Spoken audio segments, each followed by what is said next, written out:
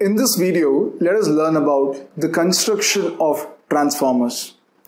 Transformer has made the transfer of electrical energy very easy in the world today.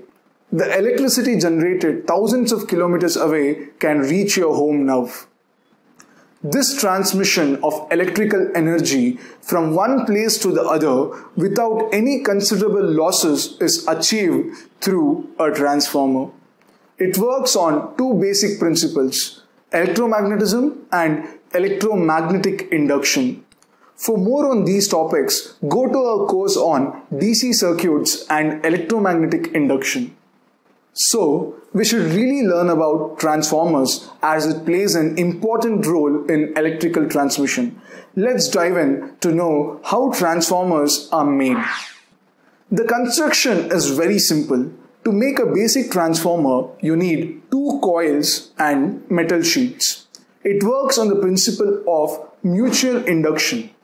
Therefore, we should have two coils placed very close to each other.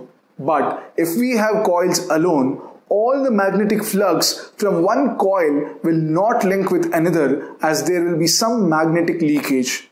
Thus, the transfer of energy won't be efficient. For this reason, we use a metal core. The coils are wound on the metal core as shown. This metal core links most of the flux from one coil to the other. Now, the core itself is made in an interesting way. It is not a solid core. It is made of thin laminated sheets stacked up one after the other to form a core. Each laminated sheet is about 25 millimeters to 50 millimeters thick. The purpose of this lamination is to reduce eddy current losses. Now, what is eddy current? Eddy currents are circular currents formed in the metals which are subjected to changing magnetic field continuously. The effect of eddy current is undesirable. It produces heat which will affect transformers' efficiency. So, the thin laminations will limit eddy current and increases transformer efficiency. These laminations are made of steel and attached together with a thin layer of varnish between them. This avoids eddy current further.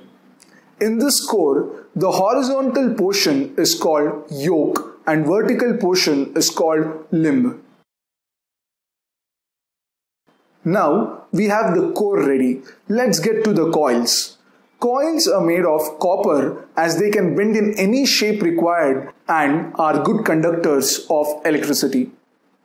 So, in transformers, we deal with two types of coils, primary coil and secondary coil. If a coil is connected to a power source and it produces the main flux, then the coil is primary coil. The other coil which experiences the flux and generates EMF is the secondary coil. In our arrangement, we have coil 1 wound on the left limb and connected to a AC power source. This coil, according to electromagnetism principles, will produce a magnetic flux as the current will be flowing through it. The flux produced by the primary coil will travel through the magnetic core and reach the secondary coil, which is wound on the right limb of the core. This coil experiences a changing magnetic field and an EMF will be produced in it. We get the changing magnetic field as the AC current flows in the primary coil. So this is how you construct a transformer.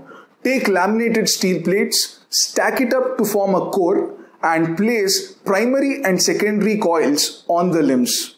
That's it.